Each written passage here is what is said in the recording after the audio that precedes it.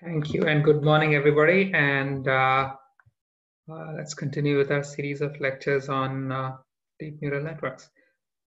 What we've seen so far is what a network is and what it means to train the network. We also went through the rather difficult lecture on backprop. It's one of those terribly easy concepts, which is also horrendously difficult to explain in an understandable way. So while I tried, I don't know if I've succeeded. But then today, in the next couple of lectures, we're going to look at the conditions under which the entire training process does work. So here's a quick recap. The story so far: neural networks are universal approximators. They can model any odd thing if they have the right architecture. But to make them model any particular function, we must train them, which means we have to learn their weights and biases. And the way we train them is to minimize a total loss on a training set.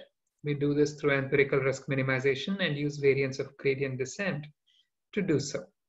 And the gradient of the loss with respect to network parameters is computed using backpropagation. This is what we've seen so far. Here's a quick recap for the gradient descent algorithm. This is how the algorithm works. If we want to find the value x, which minimizes any function f of x, then we begin with an initial guess for the optimal x, and then iteratively adjust it by a step opposite to the direction of the derivative until the function bottoms out. For neural networks, the function we want to minimize is the loss, which is the average divergence between the actual output of the network and the desired output of the network. This, of course, is a function of the network parameters. And so when we use gradient descent to learn the network, we minimize this loss with respect to these parameters. The way we do it, we initialize all of the parameters of the network, all the weights and biases, and then iteratively update it. In each iteration, we first compute the average derivative of the divergence with respect to network parameters across the entire training set, and then subtract a step proportional to it from the current parameter estimate. And we continue this until the loss is converged. You've already seen some of this in your homeworks. Now, to be able to implement gradient descent, we need to be able to compute this derivative term, which is the derivative of the divergence between the actual and desired outputs of the network for individual training instances. And this we compute using backprop. And so the issue is how well does this entire process work? Wait, something happened here. What's going on? Someone just drew a mustache on my screen. Can you see it? Odd. So I think this is a Zoom issue.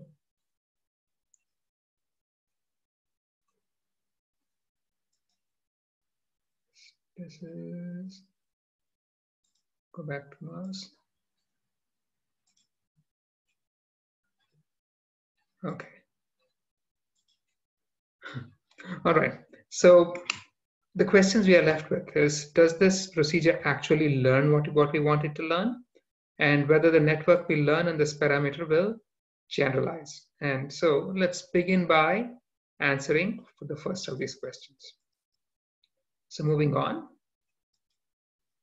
the first question we're going to look at is this: does backpropagation always work? And if so, how and when will it converge to the correct answer? What are the restrictions on it? And how can we speed up the algorithm? Are there any alternatives to gradient descent? And we'll also look at some important modifications of the approach, the method of stochastic gradient, and other speed up techniques. These we will not cover all of these topics in today's lecture. We're going to cover half of these. We will continue on this series in the next couple of lectures. The first question is this one. Is backpropagation always going to find the correct solution? So say we want the network to learn a classification function. We provide training data, and then we minimize the average divergence between the sigmoid output of the network and the desired output. Backprop, or rather gradient descent, tries to find network parameters that minimize this loss. And let's assume that we actually found the network parameters that actually minimize this loss. We found the global minimum. Does this mean that we have found the correct solution, the one that gives us the minimum classification error on the training data? So anybody recall this question? Do you think, how many of you think that if your network training actually finds the global minimum of the loss function, that's also going to minimize classification error? How many think that's the case? Raise your hand.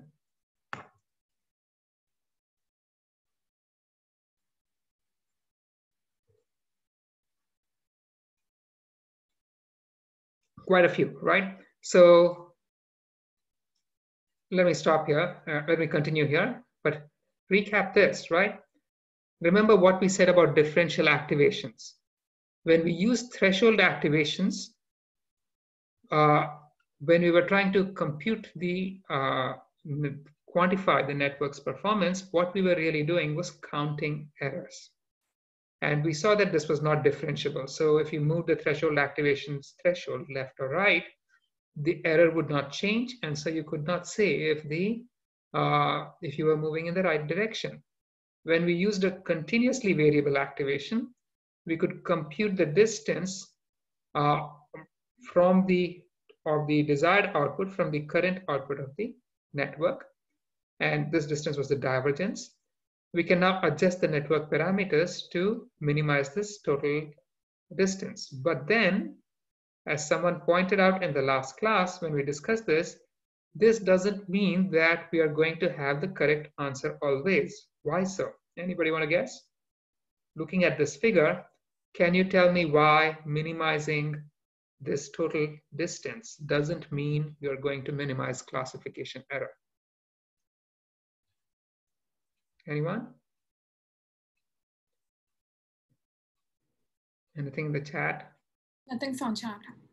So someone take a guess. Someone did answer this last time. I'll wait.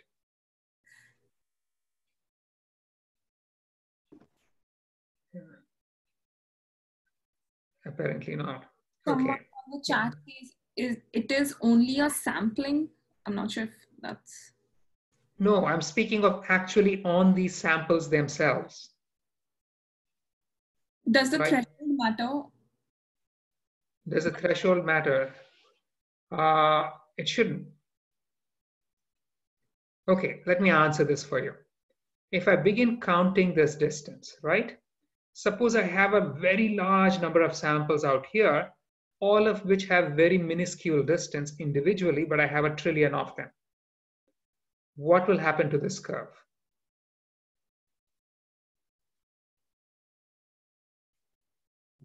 Anyone? Or say, yeah. It will shift left to minimize the distance of the trillion points. Exactly. It's going to ignore what's happening at the boundary because it's going to try to focus on the mass because we are beginning to count the distance, right? Whereas when you're worried about the classification error, you're really interested in what's happening near the boundary.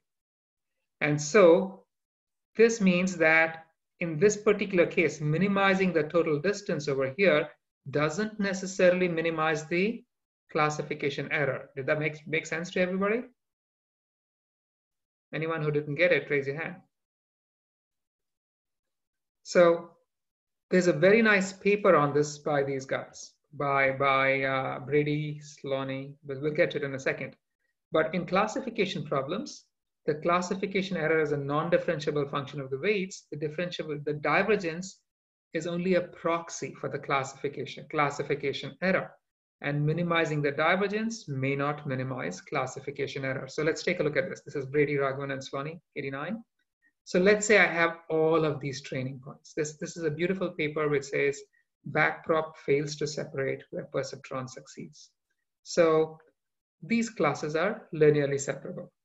If I used the perceptron learning rule, would I find a classifier which correctly classifies all of these? Anyone? Yes or no? Yes. Okay. So now, what about if I used a logistic output and I used, let's say, the L2 divergence and I minimized it? Would this perceptron used with the logistic output find the correct decision boundary?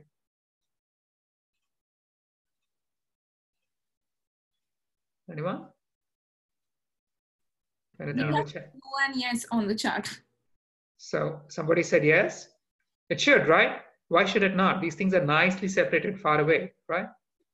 But then, if I add this one spoiler, I've got 1,000 of these, 1,000 of these, and 1,000 of these, and then I just add this one spoiler.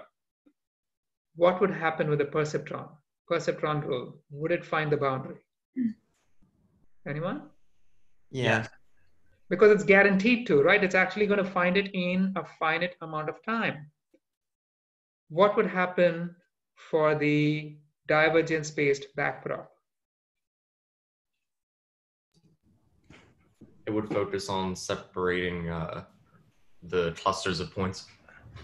Exactly, because these things are going to be so many more than this one little guy out here.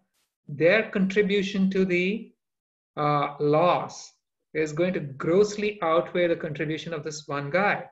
So this will drag the decision boundary a little bit, but unless you let the weights blow up, that boundary is going to shift just a little. It's not going to actually learn to separate this guy. Now, suppose I had another spoiler out here. Once again, the perceptron would capture it. The divergence-based backprop is only going to shift the boundary just a little. And so every time I shift the spoiler, the boundary found by the perceptron classification rule is going to swing around and it's going to classify it just right. Because in every case that we just saw, the two classes are linearly separable, but the solution found by backprop isn't necessarily going to pick up that outlier.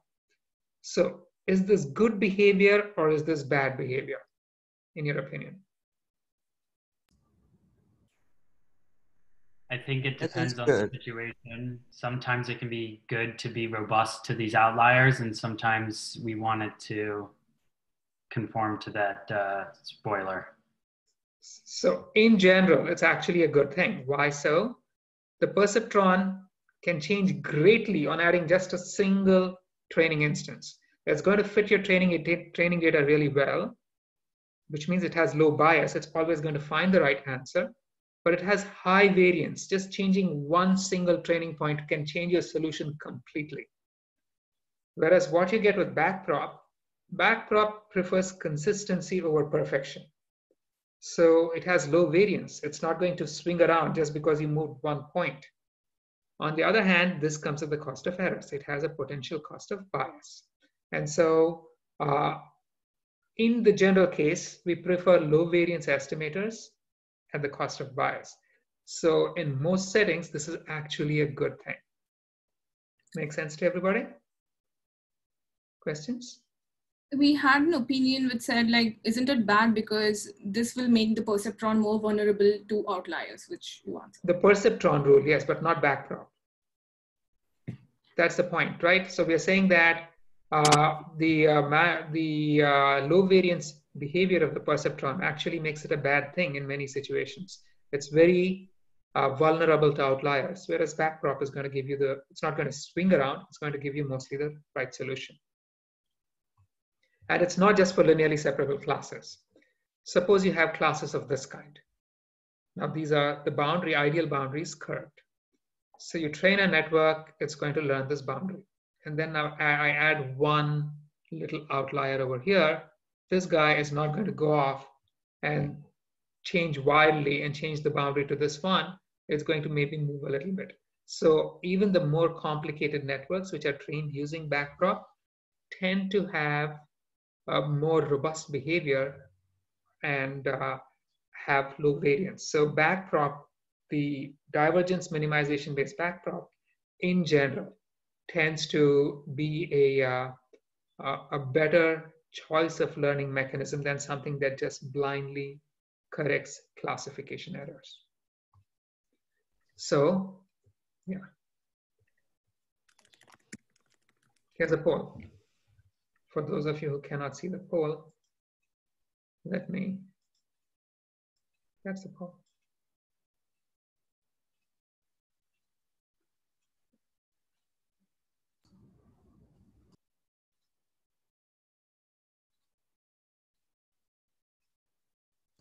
So this has a lot to do with the divergence function, correct? It has, that's a very good question. If I used L2 as my example, in this particular case, what would happen if I use the KL divergence? So we can end the polling here. What would happen, do you think?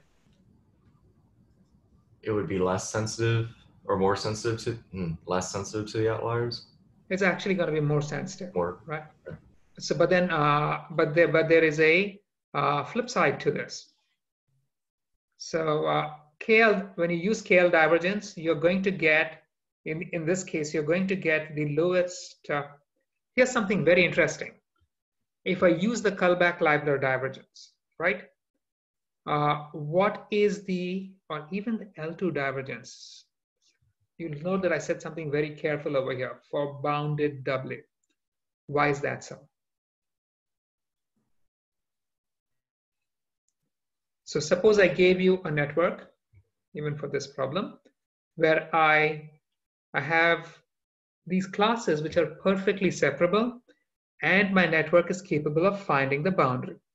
What is the weight going to be for the final classification for the output layer? What are the weights going to be if I found the global minimum?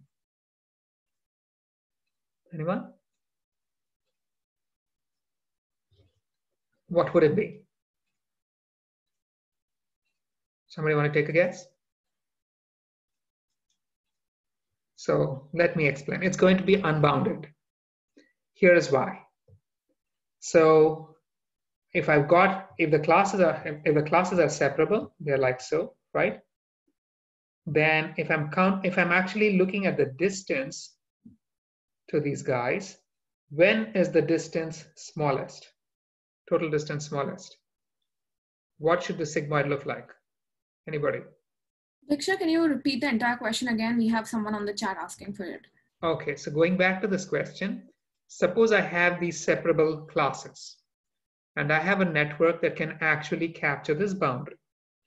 Then what are the weights going to be like for the final output neuron at the minimum, when the loss is minimum?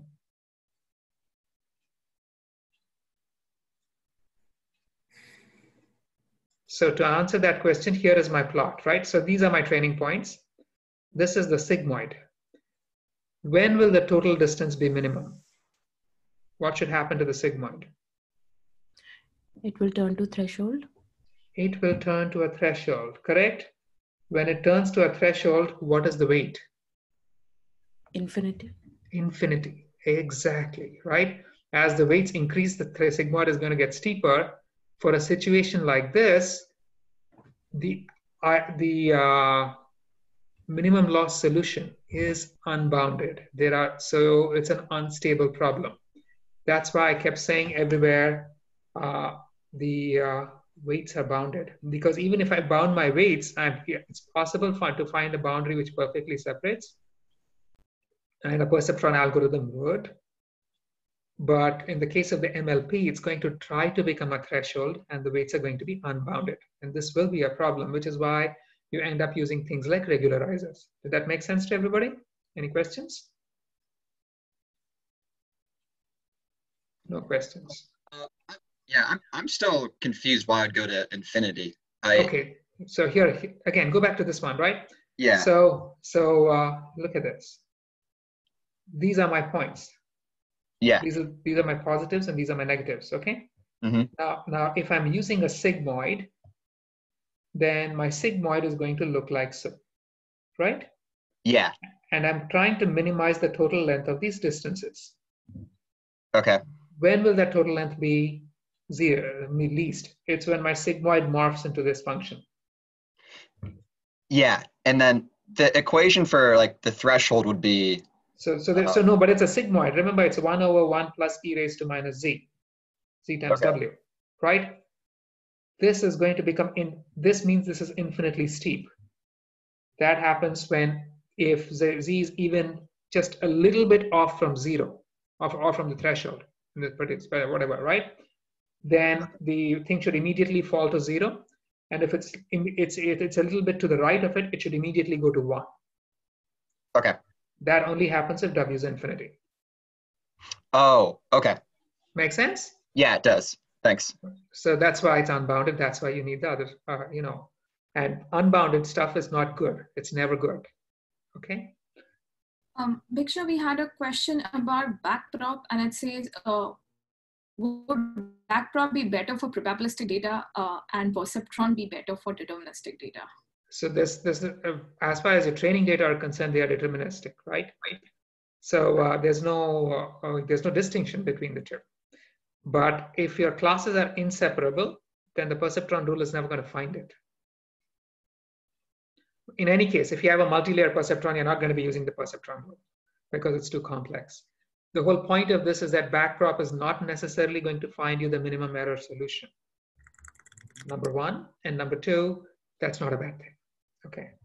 Now, let's go back and let's look at this business of the loss surface itself. Now, we have assumed so far that when we spoke of gradient descent, that finding the parameters where the gradient descent converges is sufficient to find a good estimate for the network parameters. Now, is this correct? Gradient descent will stop making updates if the gradient goes to 0. So it will stop making updates at a minimum. It's definitely going to stop making updates when the gradient goes to 0. And the loss is a function of network parameters. These would be your network parameters. This is going to be the loss surface. So you can think of it as a surface on the space of network parameters. And in fact, the surface can be undulating with very many points where the gradient can actually become 0 and which are not the minima. For example, these locations too have 0 gradient, but the actual minimum is out here. And depending on where you begin, gradient descent can end up in one of these locations. And so this is not a good thing. You really want to be finding the minimum loss solution. At least that's what we like to believe. So what kind of situations exist where you can have gradients at the wrong locations where the algorithms can get stuck? Now, there are very many hypotheses about what the loss surface actually looks like. One popular hypothesis is that in large networks, the majority of points where the gradient goes to 0 are saddle points. They basically literally look like saddles, where there are some directions where the function goes back up, but in other directions, if you continue in the same direction, the function is going to go down. So if you think of it in terms of Hessians, the Hessian is going to be negative in some directions and positive in other directions. So we don't actually have the luxury of computing the Hessians, but if you look at the gradients, just because you got a 0 gradient doesn't really mean you're at a minimum. And the hypothesis says that saddle points are extremely frequent in large networks, and their frequency of occurrence is exponential in network size. The other type of situation where you can have 0 gradient is at spurious minima, that are spurious locations that are local minima, like these little bowls here, which are not the actual minimum. The real minimum lies somewhere else. And another hypothesis about local minima is that these local minima are all equivalent and that the loss value at the bottom of all of these local minima are going to be very similar. And they're actually, and the hypothesis says it doesn't matter which local minimum you find, that the value of the loss at the local minimum is going to be very close to the loss at the global minimum. So getting stuck at a local minimum is not a bad thing. Now, these are all the various hypotheses that people have come up with through mathematical analyses of losses. They apply only to large networks, but the reality is when we begin dealing with these networks, we cannot actually depend on these results because the specifics of our problem could be very different. Now, so here are all the various kinds of papers that people have had in trying to understand the loss surface. Baldi and Hornick state that an NLP with a single hidden layer only has saddle points and no local minima. Dauphin et al. Claim large networks can have an exponential number of saddle points. These guys, Chomoranska et al., think that for large networks, most local minima lie in a small band in the parameter space, and they're all equivalent. Sure, I don't even know how to pronounce this name, Schwartz et al. Claim that in networks of finite size, trained on finite data, you can have terrible local minima. So if you just look at all of these results, they're kind of jumbled. They all refer to different situations, and we keep getting newer and newer results, but there's no single conclusion that we can actually come to, that we can latch on to for when we actually set out to train our network. So, yeah. So here, one, how large are these networks approximately that we're talking about here? So we are speaking of, when we speak of large, we're speaking of millions of parameters. In fact, the largest networks we see today can have tens or even hundreds of billions of parameters. Now, when you're looking at small tasks, the smaller the network, if you're in the hundreds of thousands or the tens of thousands of parameters, the more ugly the loss function tends to be. At least that is one of the results we've seen. The other question is actually based on the papers that you have shown. So is there a particular reason why there was a huge time difference between the selection of papers? Because there was a huge time difference between when neural networks first came out and when people really began taking them up. So neural networks were sort of popular in the early 90s and the late 80s. And then around the year 2000, if your paper had the title neural network, then the odds were it would get bounced from MIPS. It was not 2010 before they actually became popular again. So there was actually this gap, this dead gap where they weren't very popular and we didn't have very many results. So I just chose one of the older results and a bunch of the more recent ones. And also one more follow-up question is, how does the network size increase the number of saddle points? I wish I could give you that answer easily. I mean, I've read these papers and I can't even tell you that. I can't say I even fully understood the math. And whatever it is, I'm not going to be able to explain it here at this time. But it's a good question. We should take it offline, and we're kind of hoping we can put out a little tutorial on some of these results later in the course. Yeah, no more questions. Sorry. Okay. So now another issue is that of convergence. In the discussion so far, we've assumed that the training arrives at a local minimum. Does it always do so? And if it does so, how long does it take?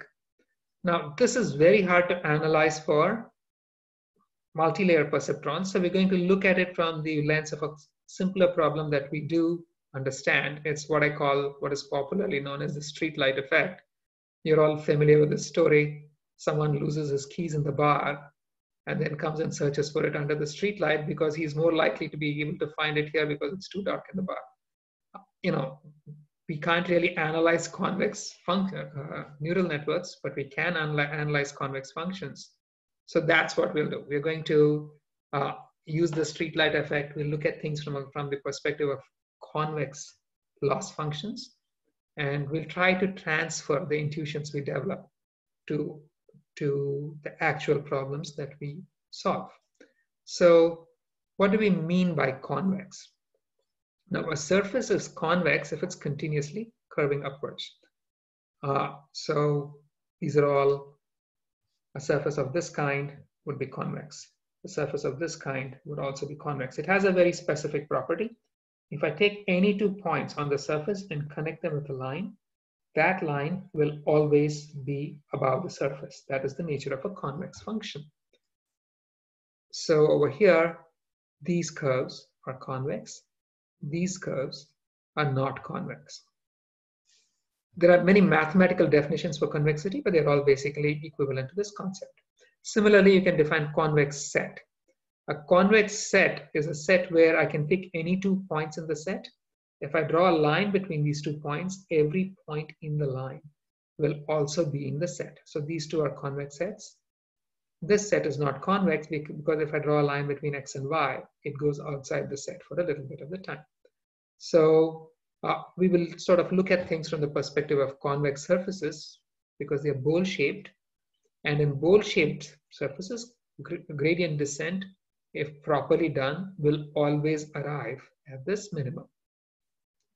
Now, so what do we mean by convergence of gradient descent? Gradient descent is an iterative algorithm. It tries to find the minimum of a function, and it's going to take several steps to get there.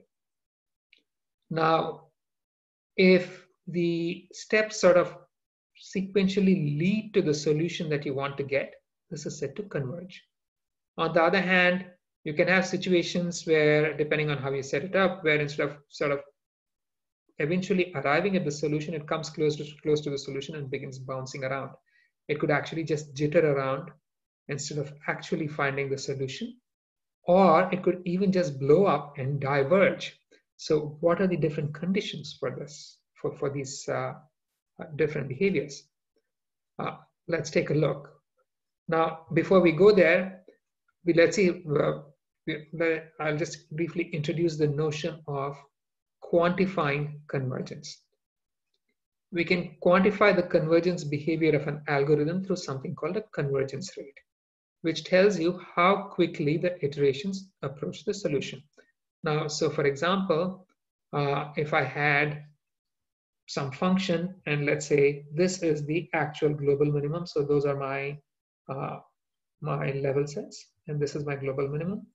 And let's say I have my first iteration over here, the next iteration has gone here, the third iteration has gone here. So this guy is at this distance from the global minimum. This guy is at this distance from the global minimum. So D2, D1, and this is D2. So D2 over D1 is the amount by which the fraction by which the distance to the global minimum is reduced. And the larger this is, I mean, the smaller this is, the faster the algorithm is converging. So convergence, one way of quantifying convergence rate is the ratio of the distances from the current estimate to the optimum between consecutive iterations. Now, if this is constant, or say it's upper bounded by a constant, that means each iteration, let's say this value R is 0.5, then it means that at each iteration, you halve the gap to the minimum. So, which means you're basically really arriving exponentially fast. In 10 steps, you're going to be 1,000th of the distance that you were in the beginning. But still, we sort of like to call this linear convergence because if you take the logs, then, wait a minute.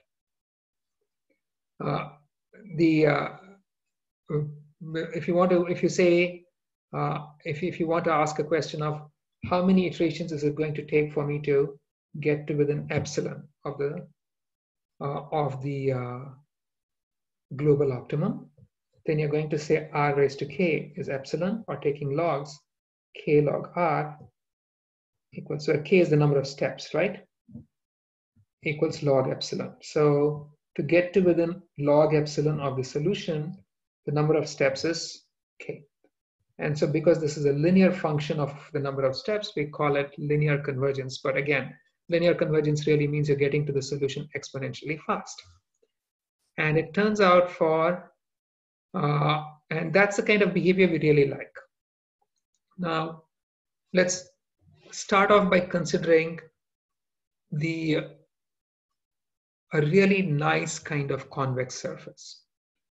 Of all the various types of convex surfaces you can have, quadratic surfaces, which have basically this quadratic equation form, half a w squared plus bw plus c, these are the nicest. Now, if I give you a function of this kind, just by looking at this function, and if I plot it against W, can you tell me if this is a bowl going up or if it's a bowl going down? Anyone?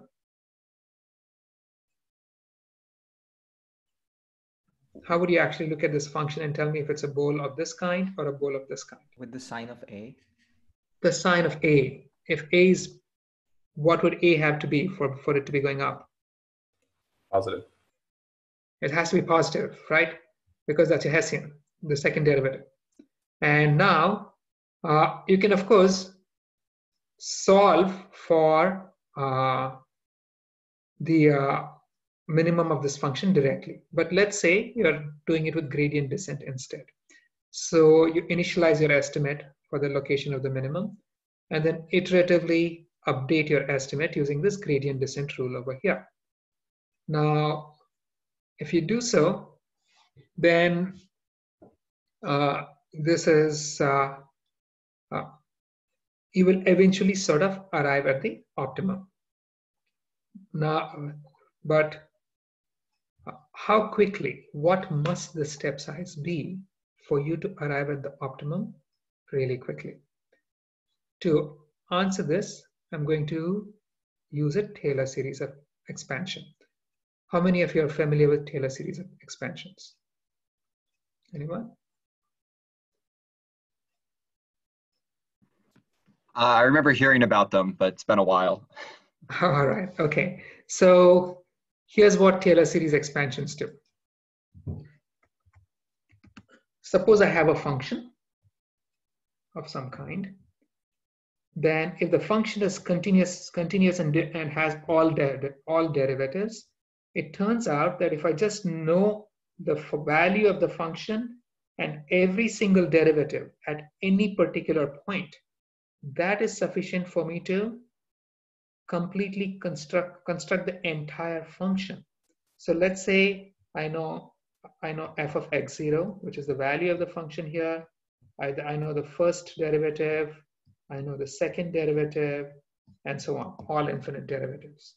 Then I can just say f of x equals f of x0 plus x minus x0, f prime of x0 plus x minus x0 squared over 2, f double prime of x0, this is the second derivative, plus x minus x0 cubed over 3 factorial, f triple prime of x0, and so on.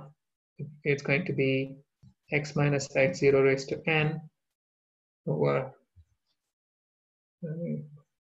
n factorial times the nth derivative of x0. So you'd sum this through all the derivatives. Now this expansion has a very nice property. You can immediately see how what it's doing. Let's say I'm exactly at x0. Then all of these x minus x0 terms are going to become 0. So you get the correct answer for the only term that remains is f of x0, which gives me the correct value for the function here. Now, if I look at the first derivative, of course, this doesn't have the first derivative, so this goes away. When I differentiate it once, x minus x0 will go away, so I'll be left with f prime of x0. And all of the other guys will be left with the x minus x0 terms, and so they're going to become 0. So the second derivative of this expansion to the right, let me write it more cleanly, that's going to be f of x0 plus x minus x0, f prime of x0 plus f double prime of x. Sorry, I'm going slower than I should. I'll speed up at some point. So x minus x0 squared over 2 f double prime of x0. Let me stop at the third. X minus x0 cubed over 6 f triple prime of x0. So if I take the first derivative of the term to the right, this guy is going to go away because it doesn't have any x term. Over here, the x minus x0 will go away, so this remains. this is going to become 2 times x minus x0 over 2. So the x minus x0 term is going to remain. This is going to become 3 times x minus x0 squared over 6. Again, x minus x0 is going to remain. So now if I compute the first derivative of the series at x0, this is the only term that remains. So the series also captures the first derivative over here. In fact, it will turn out that the series captures every single derivative of the function out here, and you can show that it's going to model the function from minus infinity to plus infinity if all the derivatives exist. So if I'm going to use, let's say I've come up with an initial estimate, WK, and I take a Taylor series expansion of this guy. So now because this is a quadratic, it has only 2 derivatives. It doesn't have the third derivatives onwards is 0. So I can restrict my Taylor series expansion to 3 terms. The first term is going to be just the value of the function itself at WK. The second derivative is going to be the derivative of the function at WK times W minus WK. The third derivative is going to be half of W minus WK squared times the second derivative. This is just the Taylor series expansion. And here is the guarantee that regardless of what WK is, this is actually the bowl. This is a guarantee. So now I have a quadratic function, right? These two functions are going to be the same, but let's look at this guy. I like this guy because it's in terms of WK. So can I solve this guy and find out where it's a minimum? How would I do it? Anyone?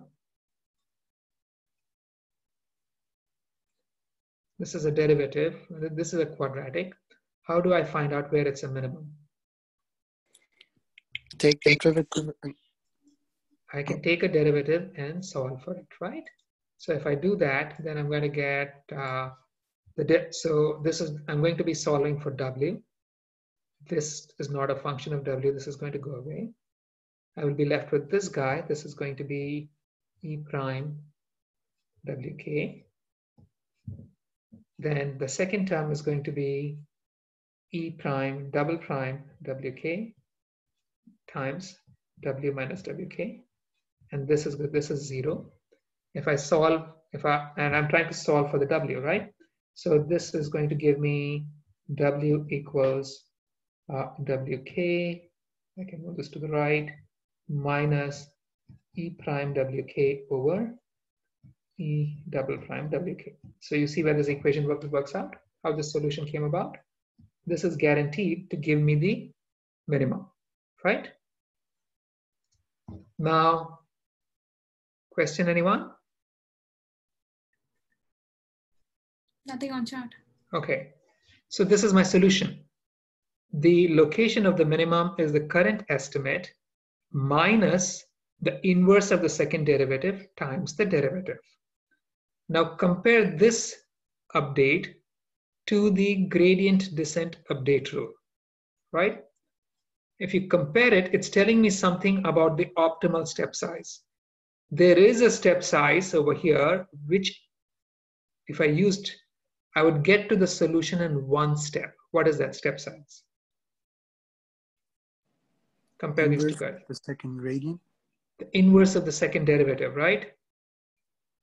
Because if eta is exactly equal to this guy, then in 1 step, you're going to get to the minimum, right? So you can see that you arrive at the optimum in a single step using an optimal step size. Now, what happens if going back here, if anybody didn't get that, now's your time to let me know, right? Because I'm going to build on this really quickly. I have a quadratic. Oh my God, my quadratic is horrible. This is my minimum. This is my W star. If I'm starting off from here, if I use and I'm going to say W is updated as W minus eta times E prime of W, right? E was my function. That's what I had. So what was the optimal eta again? Anyone? What was the optimal eta? Inverse of the second derivative. So this is E double prime W inverse, right? So that is going to get here in one step. What if I use a step size that's less than this guy? What would happen? We need more steps. You're going to take more steps, but eventually you're going to get there. What if I have a step size that's greater than the eta? I mean the optimal step size. You're going to overshoot. And then what happens next? I keep using the same step. Pardon me? We're jumping around at the local minimum. So it's going to converge, but it's going to do so like so, right? Because if it keeps going down, right? Is there a value of eta where things will go bad?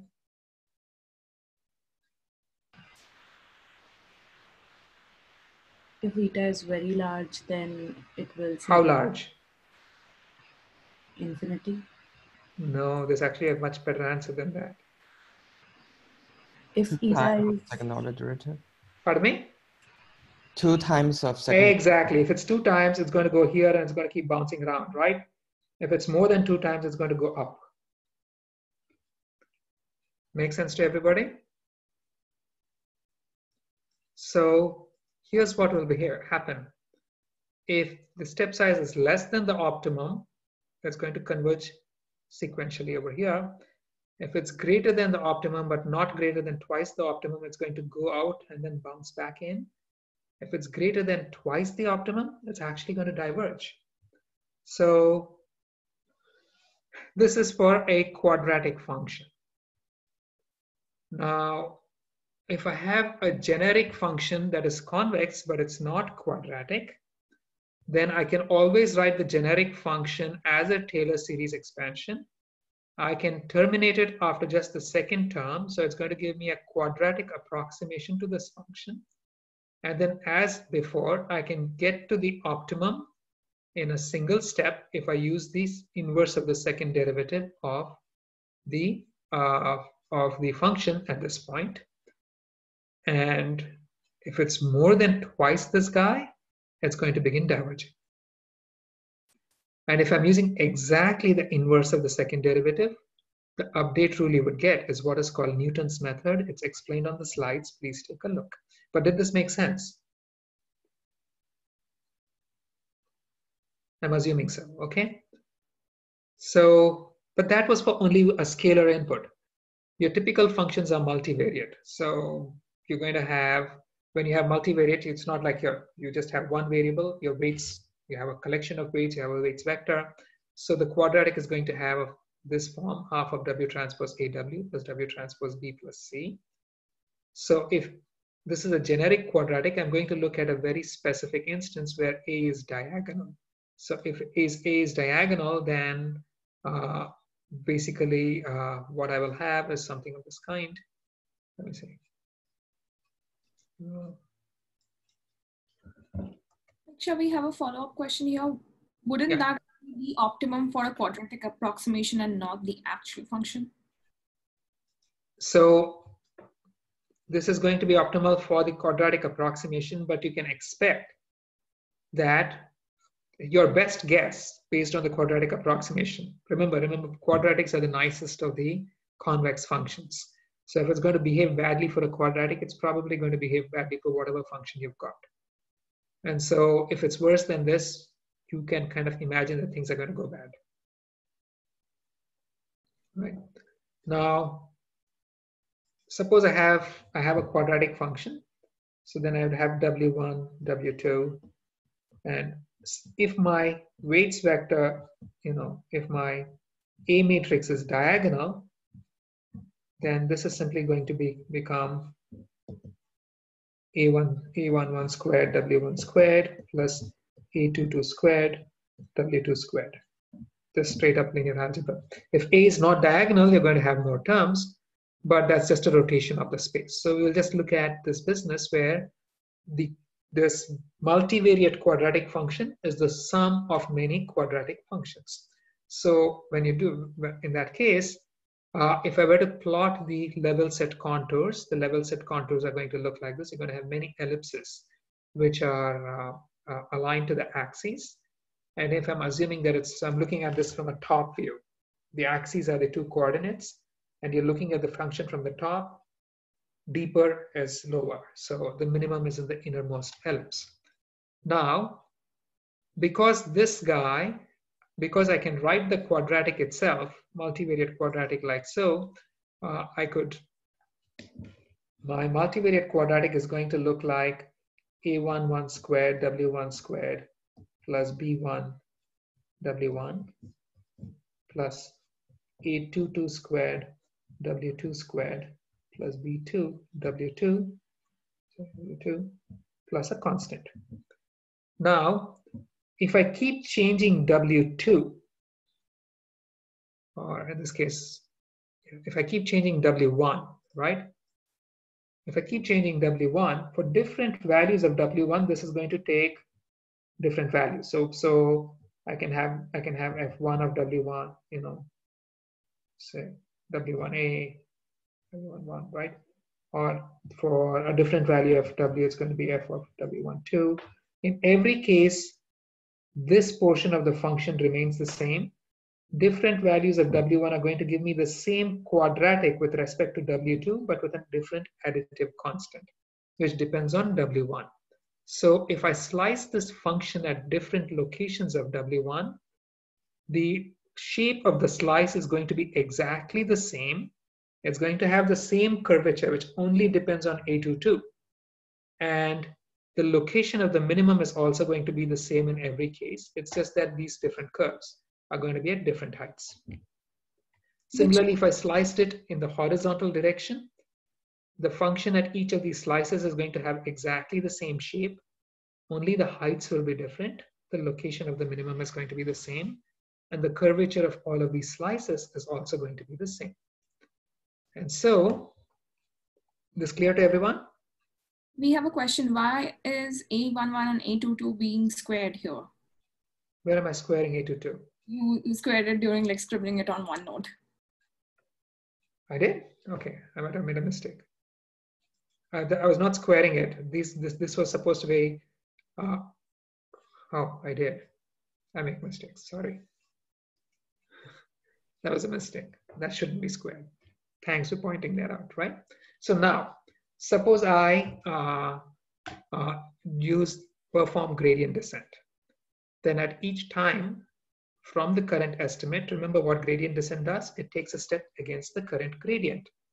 The gradient is a vector of partial derivatives, which means for every single component of Wi, I'm taking a step against the derivative of the function e with respect to that Wi. This should have been, I'm not even sure what this is. This should be fixed.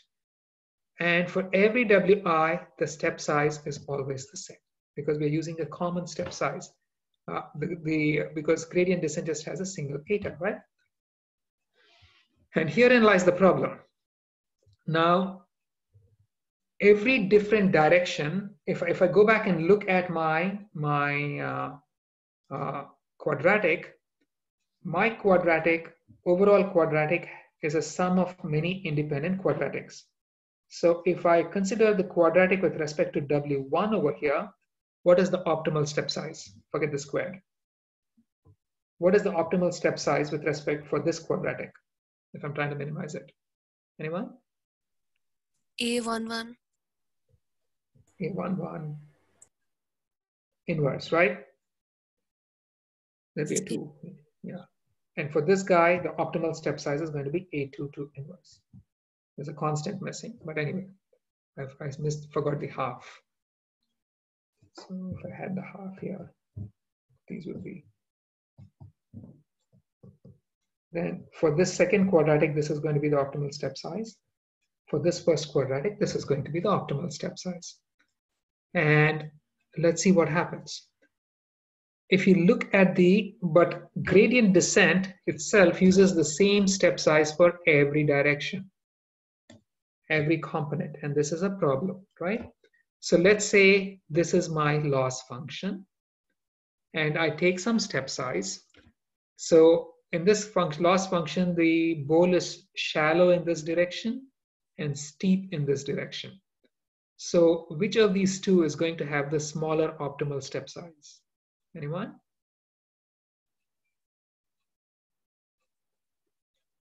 Do you want the same step size for shallow bowls as for steep bowls? No. No. Right, so which of these will require the smaller step size? Shallow. Sorry. Yeah, it's going to be, so here, again, it's inverse to it's the inverse of the quadratic term, right? And the larger A is, the steeper it is. So in any case, this means, let's say for this guy, this can tolerate larger steps. And so let's say the optimal step size for this one is 1. The optimal step size for this one is 0.33 because the A term is, say, 3. Now, if I took a step size of some value which is say 0.66, right? If I took a step size of 0.66, in this direction, it is less than the optimal step size. So in this direction, it's going to sort of converge slowly to the solution. But in the horizontal direction, it's greater than twice the optimal step size. It's going to diverge. Now, if I had a step size which is exactly 0.66, that is still less than the optimal step size for the vertical direction. So it's going to sort of step here cleanly, but in the horizontal direction, it's going to bounce around. If the step size were, say, 0.445, then it's less than twice the optimal step size for the horizontal direction. It's even smaller for the vertical direction, so it's going to converge sequentially in this direction. And in the horizontal direction, it's going to bounce around and slowly converge. And if it's less than, say, if it's exactly equal to the optimal step size, if it's the step size is exactly 0.33, then in the vertical direction, it's much less than 1. So it's going to take many steps to get to the solution, but in the horizontal direction, it's going to get there in 1 step. And if it's less than even 0.33, then it's going to converge slowly in both directions. Did this make sense to everybody? Questions? And it says, if we use a step size that is proportional to the derivative in the dimension, that is what we learned in the previous classes, it will ensure that we don't need to maintain separate steps per dimension, right? So the gradient descent itself uses this common rule, which is basically the fact that you have a common step size for everyone. So you're getting to the crux of the problem. Vanilla gradient descent is going to have this problem. You have the same step size for every direction. And this means that the convergence behavior is going to become unpredictable as the dimensions increase, because for fastest convergence, ideally, the learning rate must be close to the optimal step size for every dimension, and it cannot be so, right? So the learning rate must be close to both the largest optimal step size and the smallest optimal step size. And if it's close to the smallest optimal step size, it's going to be too small for this guy. If it's close to this guy, it's probably going to cause divergence for this guy. And so the convergence rate is going to depend on the ratio of the largest and the smallest quadratic coefficients. If the condition number, and if this number is small, if you want this number to be 1, right? If this number is large, then it means that the ratio is so large that what is optimal for one is too bad for the other. It'll either cause divergence or it will never converge. Make sense? Questions? Can you do the optimal step for each weight? What would be the problem with that? I'm not sure. So the problem really is, again, assuming that you're taking, you're going to be keeping track of second derivatives for every single component. Computing second derivatives is immensely expensive, number one. And number two, that if it turns out that the optimal step size for the individual components may not quite combine to what you want it to be when the function is more complex than just a simple quadratic. I see. Okay. Right? Yeah. So anyway, much of the analysis we saw was based on trying to ensure the step size was not so large as to cause divergence within a convex region. Is this even a problem? Let's first ask our question. Is this a problem, right? Say you have a loss function of this kind. You're out here. If you try to keep to the optimal step size, you're going to slowly descend out here, right? This is not where you want to be. This is where you want to be, or maybe here. So having a large step size actually allows you to escape from local optima. But then if you always have a large step size, you're going to keep bouncing around all the time. So what would be the best thing to do?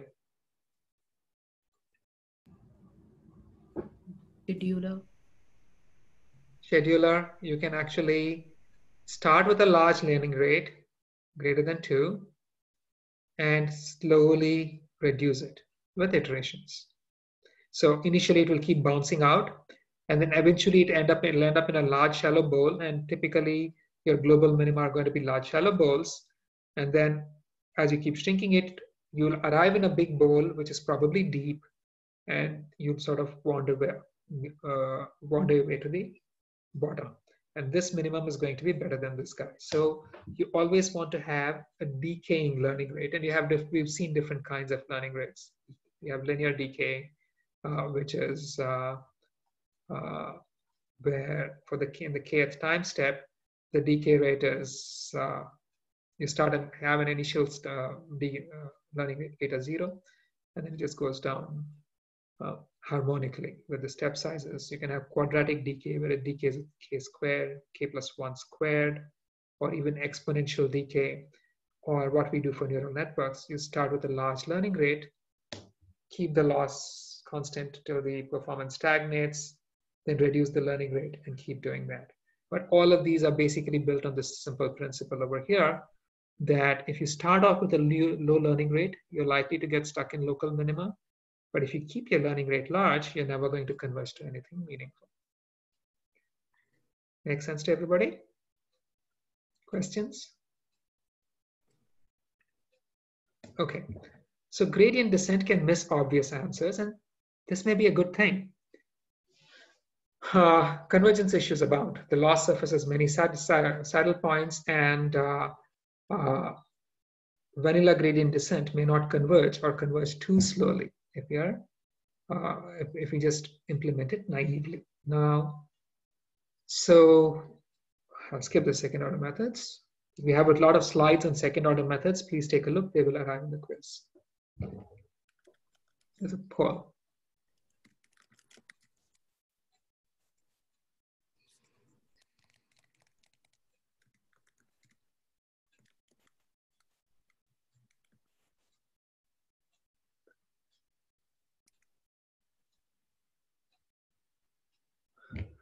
Let me pull up the poll.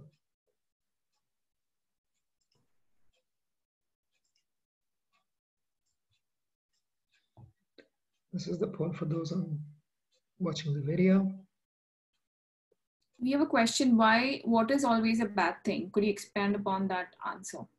So, meaning, is it always bad for the step sizes to be greater than twice the inverse of the second derivative?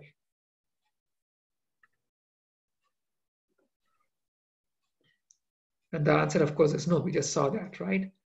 Because in this situation over here, this allows us to escape from local minima in the beginning. Now, so divergence causing learning rates may not be a bad thing for ugly loss functions. Decaying learning rates provides a good compromise between escaping poor local minima and convergence. And as many of you have already pointed out, many of the convergence issues arise because we force the same learning rate on all parameters. Now, the question is, why do we do that? Why can't we have separate learning rates for the different components? Now, the steps are tied to the gradient, but the optimal learning rate depends on the second derivative. And the second derivative, when you've got a million parameter network, the second derivative is devilishly hard to estimate. So we need to have some way of figuring out what the optimal step size is independently for every single component. That is and that's not immediately obvious. And so there have been very many solutions that sort of come up with techniques to give you the optimal step size without actually taking the trouble of computing the second derivative. Does that answer the various questions that came up?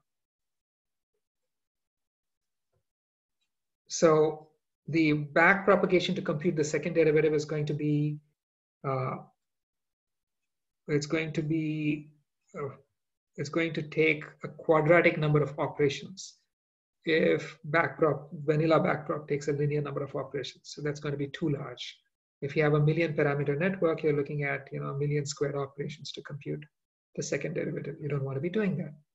So how do we actually maintain separate step sizes for the different guys? Various solutions. We're going to take a look at two: RProp, also called the resilient propagation algorithm, which is a simple algorithm that is to be followed independently for each component. So I'll explain this using figures, right? Imagine, skip the text. Now, here's what we know. Say you're at some point. So the thing about RProp is that RProp is independently performed on every single parameter. So you're trying to keep track of a step size, and you're trying to keep track of steps, and you're going to deal with each parameter, ignoring every other parameter. And now you have to sort of figure out whether you're doing the right thing or not. Now, what is the definition of a second derivative? The second derivative says, how much will the loss change if my derivative changes, correct? So can you give me some suggestions of how I could take a guess to the second derivative without actually computing it? Anyone? The coefficient of the biggest within the function you have. Yeah, but again, for that you need a quadratic approximation, right? And that's going to be expensive. So here is what it is. What is the method of, what does the derivative really mean? It means if I change this by a little bit, how much does the loss change?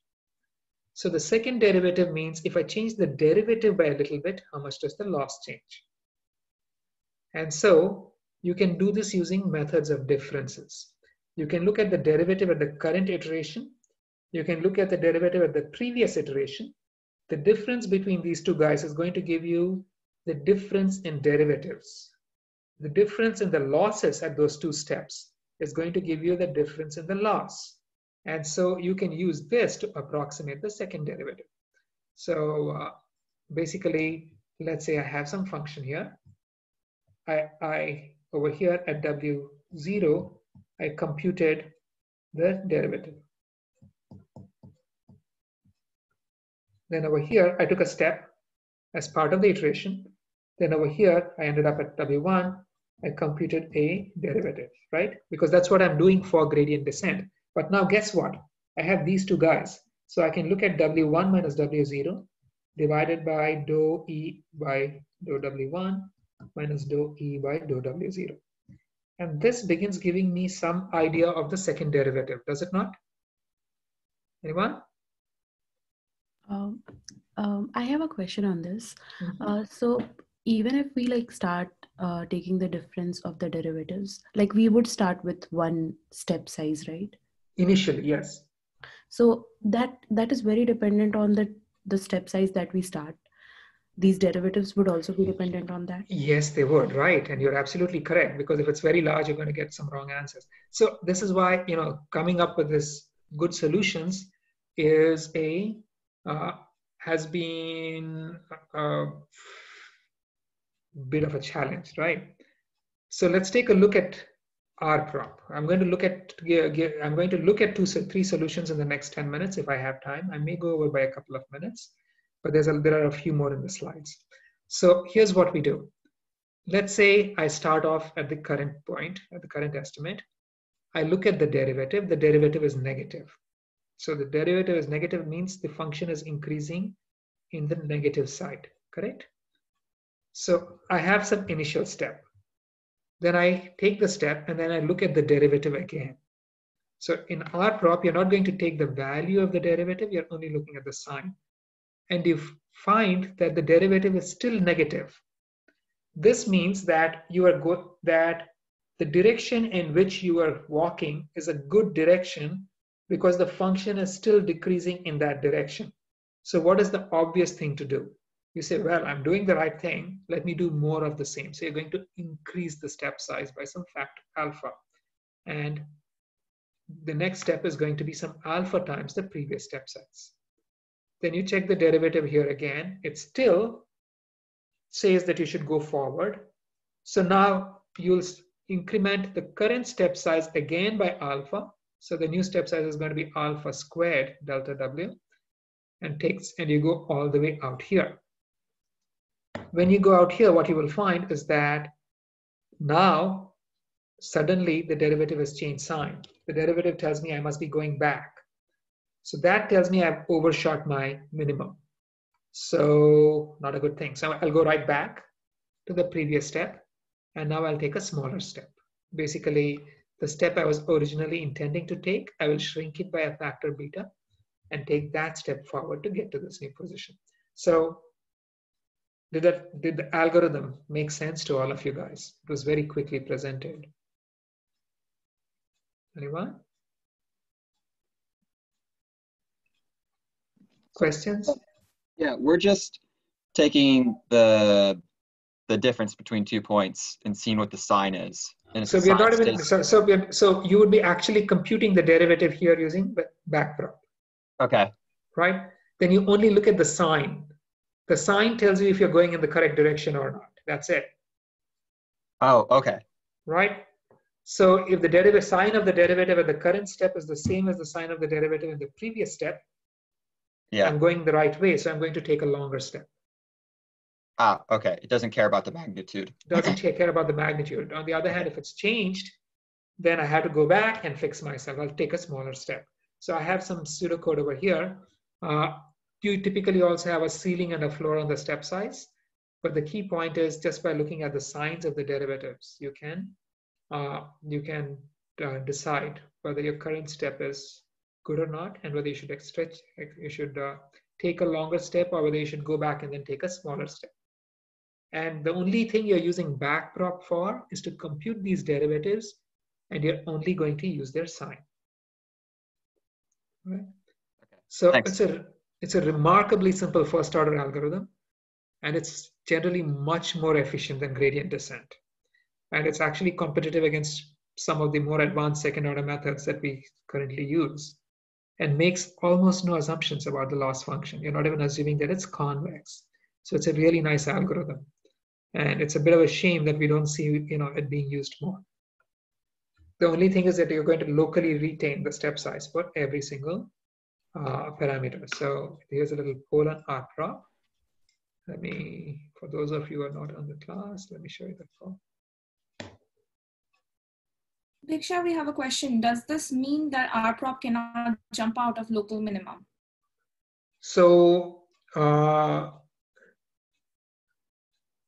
not necessarily, right? Because if your initial step is large, for instance, it is going to bounce around. And it's going to adjust your step sizes over time. If you went across local minimum, eventually you're going to find a position where the sign of the derivative changes. That's probably going to happen in a large bowl. And then you'd go back and you'd find the minimum. So rprop naturally gravitates towards really big bowls, and big bowls tend to be global minima, or at least good minima. So rprop is with an appropriate choice of initial step, it actually will find a pretty good solution. Did that answer you? Yeah, gotcha. Thanks. Yeah. All right. So there are other such algorithms like QuickProp, which was proposed by Scott Fahlman over here, which explicitly computes the second derivative through the method of differences. I won't go over it, but please take a look. It's on the slides. So story so far, gradient descent can miss obvious answers, and vanilla gradient descent may be too slow or unstable due to the differences between dimensions. Second order methods, which you haven't covered, can normalize the variation across dimensions, but are complex because they require you to compute second derivatives. You can have, we also saw that decaying learning rates, having too large a step size initially is not a bad thing. And decaying learning rates can improve convergence. Methods that decouple the dimensions can improve convergence, but they have the problem of deciding what the optimal step size really is, because you can't really compute the second derivative. So let's go back and quickly look at this problem again. Guys, I'm going to go a few minutes over. Please bear with me. And I apologize in advance, right? So now with dimension independent learning rates, the solution will converge smoothly in some directions, but oscillate or diverge in the other directions. That's our problem. So here is the new proposal. Instead of computing the second derivative and such like, let's just keep track of the oscillations. And let's emphasize the steps in directions that converge smoothly and shrink the steps in directions where these steps bounce around. So for example, if you had a, if you were trying to find an estimate and you start off from this point, you do gradient descent here, you go here. You do gradient descent here, you go here. You do gradient descent here, you go here. What you find is that in the vertical direction, they're bouncing around, right? If the vertical direction is bouncing around, but this is not even a very good picture. It is this. So let's take a look. We want to get here, and let's say I'm sort of sequentially getting to the solution in the horizontal direction, but in the vertical direction I'm diverging.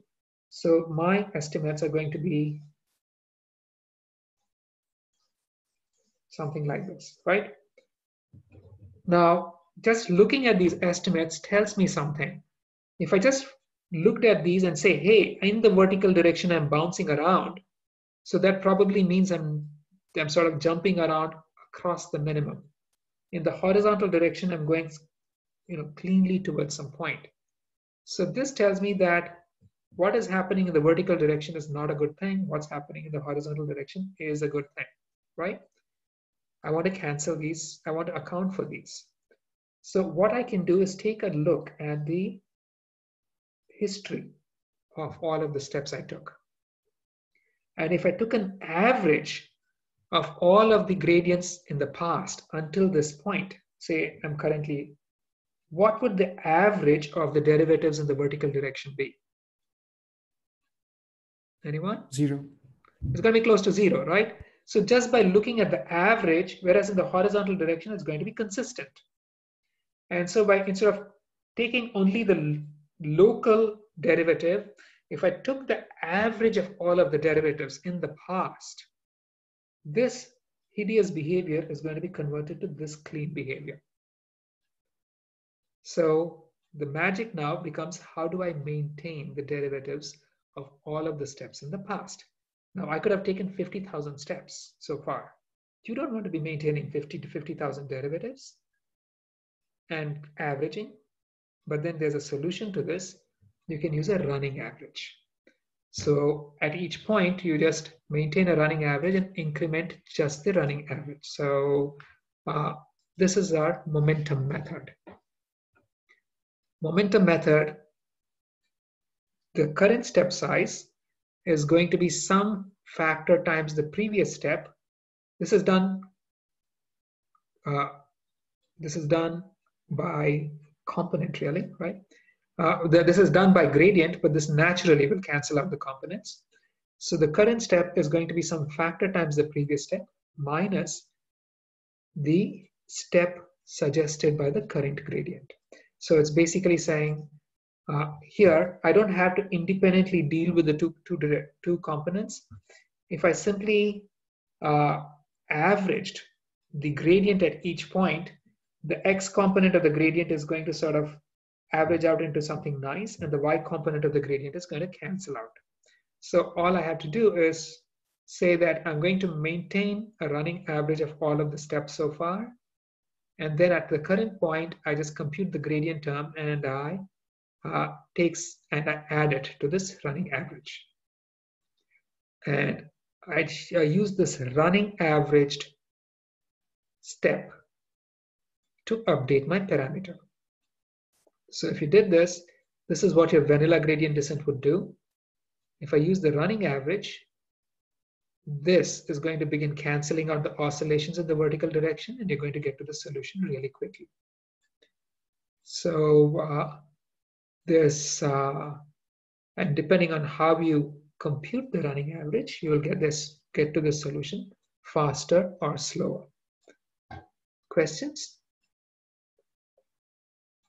Anyone? If you look at this mathematically, I mean, this is the original update step plus a beta delta W. So if that is an average, then shouldn't it be already 0 and not affect the original update anyway? So it's a running average. And if you got a perfect, it won't exactly be 0. It's going to be small, hopefully, right? In one step. But then again, you keep accumulating stuff, right? So let's say it's 0 at one point. Then at the next step, you're going to add something negative, but the time after that, you're going to cancel it out. Okay. Right. So, and by appropriately setting the betas and etas, you're going to get much lesser oscillatory behavior. But actually, that's a very good question. So I recommend that you plot it out. And there's a solution even to that. And I'll just do this in a minute, and then I'll stop the class. So I have the pseudocode for this. This is the vanilla gradient descent. You accumulated the derivatives over all of the training instances and then just did a gradient descent update. Whereas for momentum, you're going to keep track of the current step. And then after computing the average gradient, you do the running average of the step size, the previous value of the step, minus some eta times the gradient. And the actual update is done by this delta W. So last topic of the day. It's going to take 2 minutes. Now, here's what we did in the momentum method. At some point, let's say we had taken this step over here. If you take this step over here, then you compute the gradient. The gradient is going to be against the level set. So you're going to go in this, the gradient would be in this direction. So the gradient descent step is going to recommend this step. But then you're going to average that with a shrunk version of this guy. And that is going to be your final step. Right? That's your momentum method. What is happening over here is that you are taking the step, you're computing the gradient and then adding the step to this point. But so you're computing the gradient, you're taking the gradient step and then adding in the scaled version of the previous step. So this is what you're really doing. You can change the order of the two operations. So here, the first step was you took the gradient step. The second step was you added in the scaled version of the previous step, and that gave you the final step. So the next time around, you take a gradient step, and then you take a scaled version of this green step, and that's going to take you somewhere here. Let's change the order. Now, I will first take a scaled version of the previous step, and then take a gradient step. So it's the same operation as before, but I just changed the order of the two steps. And that will give my final update. That is called Nesterov's accelerated gradient, and it's provably more optimal than simple momentum methods. So here's how to compare the two. Here's what Nesterov's method would do. Here's what momentum would do. So if you were coming this way your previous step, in momentum, you'd first take a step along the gradient and then add in a shrunk version of this guy and end up over here. So then if you were continuing this, you take a step along this and then take a shrunk version of this guy and you'd end up out here. And this would take several steps to get to the minimum. Whereas if you reverse the order, you'd first take a step here and then add the gradient. So this is going to be your new update. Then you're going to extend this step here and then walk along the gradient. In this particular example, you get to the solution in just 2 steps. So you can see why Nestrov's method is actually going to be much more efficient than simple momentum methods. Again, I have pseudocode for this over here. I won't go over it. We'll return to momentum and trend-based methods. And we have our final poll, and I'm done for the day. Bhiksha, we had two questions about the beta values. So I know that they have shown 0.9. How do you choose that beta value? And does this also have to decay over time? So these are actually very good questions, right? This is, again, this ends up being a heuristic, right?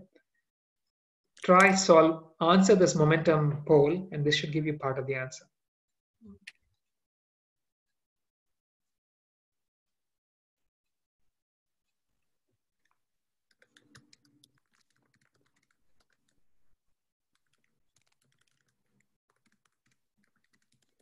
Okay.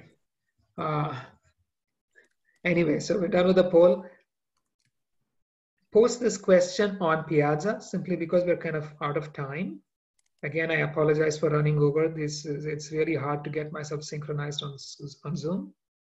And I forgot to post today's slides. I'll be posting today's slides in the next few minutes. And I'll take any questions you have on Piazza. Rashmi, can you stop recording?